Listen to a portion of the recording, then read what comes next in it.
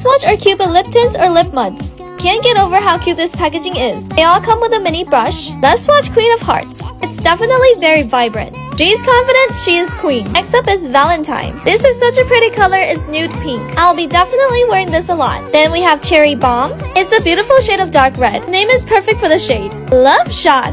It's more of an orangey burnt red shade. This would make such a cute blush color. And lastly, Grapevine. You already know she's dark and mysterious and doesn't take no for an answer. This is all the shades. You can use these on a lip or on the cheek. Which one is your favorite?